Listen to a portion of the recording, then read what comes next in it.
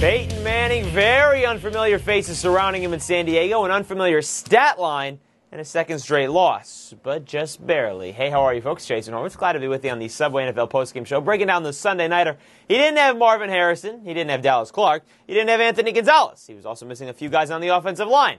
That all to start the game. When it was said and done, just 15 able bodies left on offense. Yet, Peyton Manning, despite 5 interceptions in the first 3 quarters, still had Indy in position to take the lead with less than 2 minutes remaining in San Diego. But Hall of Fame kicker Adam Vinatieri missed his second field goal of the game, this one from just 29 yards out, and the Chargers hung on to win 23-21 after getting out to a 23-0 lead in the first half. Offensively, though, for San Diego, not much, because 14 of their points came on 2 Darren Sproles returns for touchdowns, including the opening kickoff of the game.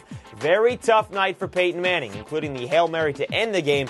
He ended up with 6 picks, 3 of those to Antonio Cromartie, who made his first start. Manning had never before thrown more than 4 in a game. He also set the franchise record now with these 6 interceptions. And with the loss, the Colts now just 1 game up on both the Jaguars and the Titans, and tied with the Steelers for the second best record in the AFC. Meanwhile, for the second consecutive week, Phillip Rivers, an awful game. After completing just 19 of 42 against the Vikings last week, he hit on just 13 of 24 for 104 yards against the Colts this week and had 2 interceptions. Now, on the season, 10 touchdowns, 9 picks, but those 10 touchdowns all coming in 4 of the Chargers' 9 games. But despite the poor play from the 4th-year pro out of NC State, the Chargers still have a 5-4 record and have sole possession of first place in the AFC West. That with the Chiefs' home loss to the Broncos on Sunday afternoon, because both those squads are now 4-5 on the year. And for a recap of that game, be sure to check it out in the video player here on the website. For now, that's it for this edition of the Subway NFL postgame show.